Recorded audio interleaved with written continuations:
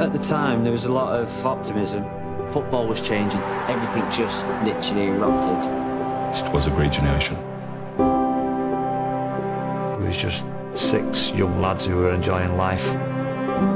In our eyes, we were just playing a game of football with our mates. I was loving it.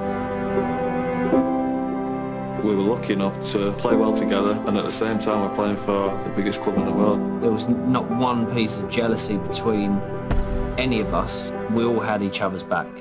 You go to work every day together with your mates, you've got no cares in the world, just fun.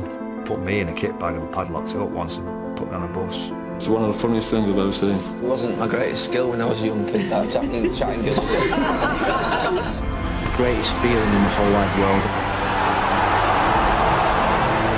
You know, those are the special moments. I'm getting goosebumps. You were massively aware of what you were representing in the history. I looked at the players that I'd grown up with on the pitch at that time. This was more special than anything that I've been involved in through my whole life. We were playing for the biggest club in the world. With the badge that you wanted to wear, winning.